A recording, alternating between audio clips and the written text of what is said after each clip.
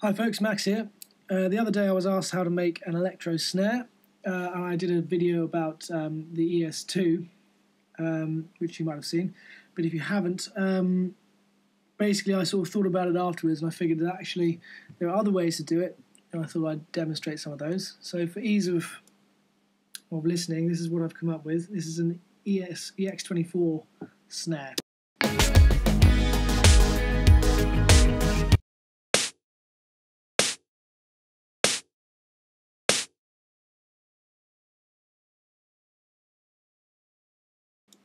This is a great snare because you can lower the volume and the snare. So that's why I think it's going to sound good. Okay. So I've got all the plugins up here. Now what this is the EX24, which you can select down here. I go along here down to the EX24, which I've already done.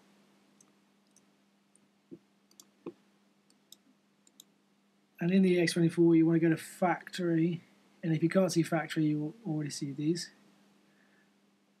Drums and percussion, single percussion, snares.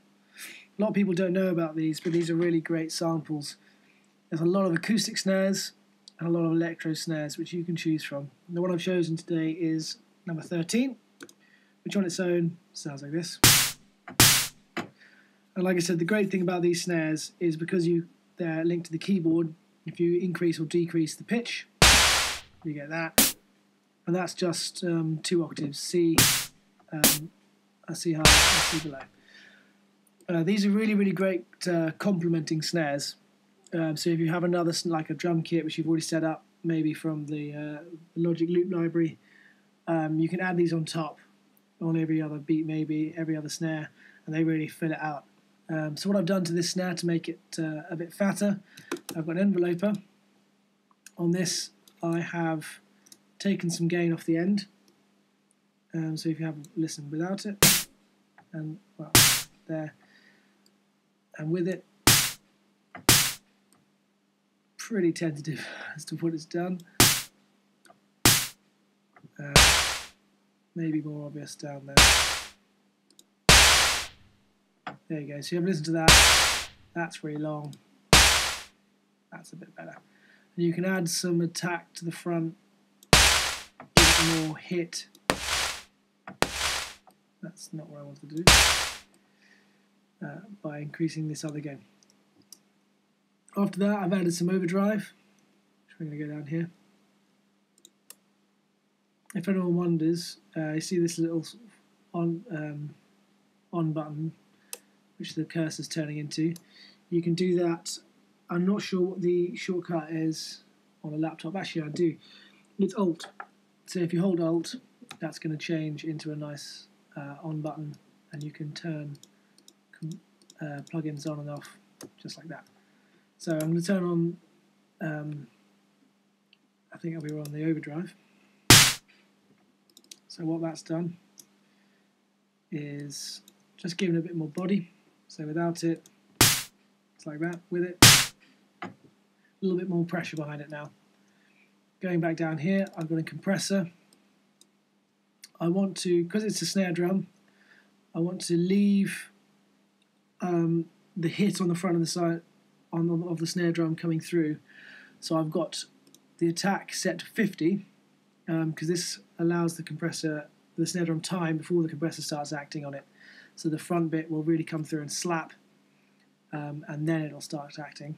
So if you have a look at the settings there, I've got 50, 3:1 ratio. It's a VCA, and I've dragged down. The preset is normally 4, and then with that's quite a lot of compression actually. Oops, I want to have it around 6, I think.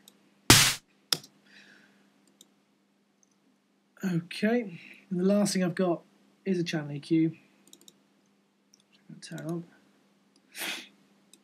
on. I've taken off the bottom, I've taken off the top, and I've taken off a little. Really good trick with these, and I'm not going to be able to demonstrate it that well because the recording software I've got only records in mono. if you create a new channel which is identical, drag it across. We've got two of the same files here. There they are. What I'm going to do is in this top one, I'm going to mute or delete every second beat.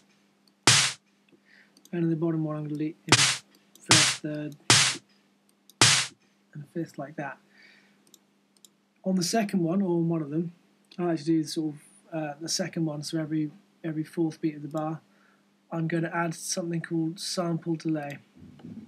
And all you have to do is, it's in stereo, and you add a little delay to one side, and what it'll do is it complements another snare really, really well, because the first snare will come right down the middle, and the second snare will appear to come out of both speakers, slightly more to one side. But if you try that now, you'll hear that. So in context, what does that sound like? It sounds like this. And some of you might recognise this song from the last tutorial I did. But I need to turn off stereo. Hang on.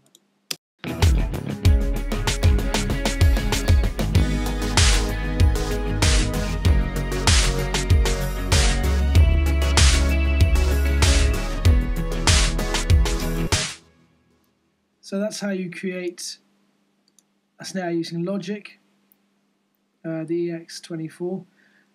There are a lot of different snares and toms in there which you can use. They all obviously royalty free, which is great.